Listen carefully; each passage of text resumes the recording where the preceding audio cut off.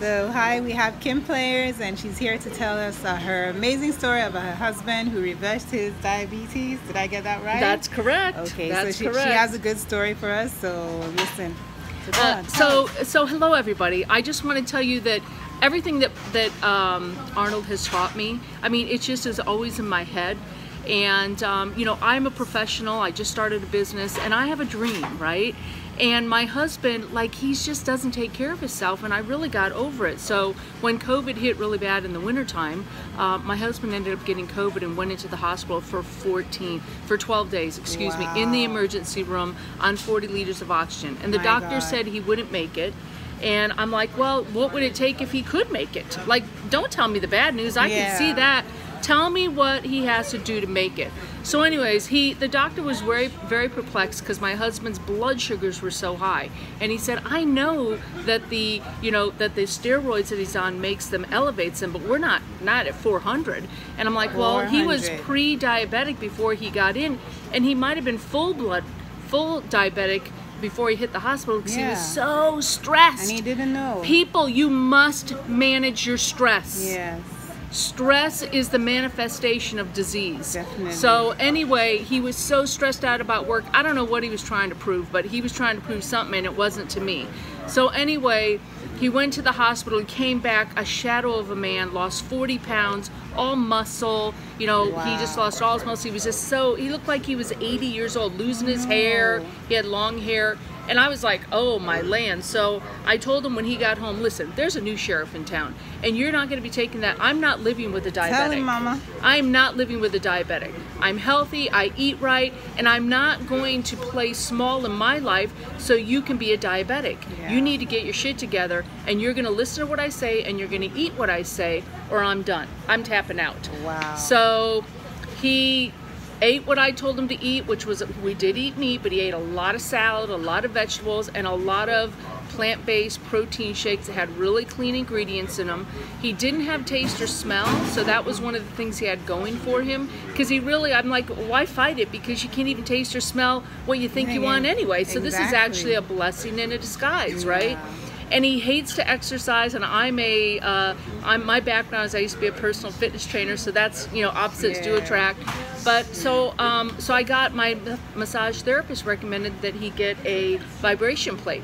We read all the stuff about it, and I'm like, this would be great. So he's like, okay. We get the vibration plate, and he loves it. He talks my mom into one. He talks his sister into one. I should get one. Yeah, and he's not an exercise person whatsoever. He just hates the discipline of it. So anyway, he started doing that vibration plate every day and eating the way that I say. And he literally, like, that was 4 months ago, he literally is down to the lowest dose of diabetic medication can be on. When we went to the doctor, I want to tell you this, when we went to the doctor, they just want to keep, the endocrinologist, they want to keep on dumping the diabetic medication on him. And literally, it was a negotiation when I was there. I'm like, well, what if we did this? And they're like, well, we want to do this. Well, what if we do this? So we negotiated constantly with the doctors so that they, you know, we didn't just sit there and do what they say. Anyway, so healthy, he's doing really great. He lost all his hair. That all came back. He's getting his muscle tone back in his legs. He's starting to get his taste back. It's been 4 months, and he was on his deathbed. So my point is this, is the stress. Take care of yourself. I'm 58. My husband's 60. We're young, but we're not young. You know what I'm saying? We are over the hill, and we really have to be, you really have to do it on purpose. You have to live. But the biggest thing is you got to have a dream, and you got to be inspired. You got to have a why. And I told my husband, I'm not living with a diabetic, so you need to choose right now what you're going to do. And his why was me. He didn't want to lose me. Plus, during COVID, we lost my brother-in-law. He died. He was 58, and he had a pre-existing problem. And I said, you got to do it for your nieces and your nephew, and you got to do it for your mom who's heartbroken. So you have to do it. It's not just about you. And when people get sick, they think that it's all about them, and it's not. You're affecting everybody. Everybody has to play small so that you can be a victim of your illness. Stop it. Stop that nonsense. Step up, take baby steps, It's going to take longer than you thought, but it's better than feeling like shit all the time. That's true. Right? So anyway, I hope this inspires you. Check out those vibration plates. They're really great for people that don't like to do fitness. I'm gonna check out. Do your research. You know, my husband, he was having, the one problem was really interesting because he was having problem with getting his blood sugar. In the morning he'd wake up and it was still like 180, and during the day it'd be like 110, so it was good. And he's like, I don't know why that's like that. So I did some research, and that's normal. And they said what you need to do is exercise at night and take a shot of apple cider vinegar.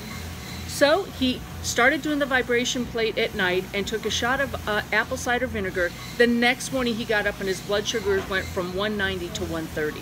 What? Like just something simple like that. Nothing. You would never know. Never know. There's natural ways. You just got to be curious. Yes. Be curious. And don't be afraid to try it out. And yeah, and don't be so serious about it. It's not a death. It's not a death sentence. It's what you make it. That's true. It's what you make it. But have a dream and keep on moving forward. But I hope this blesses you. God bless you. Amen. Kim Players, and I love you, baby. Let's go. Let's be healthy. Love it. Bye bye.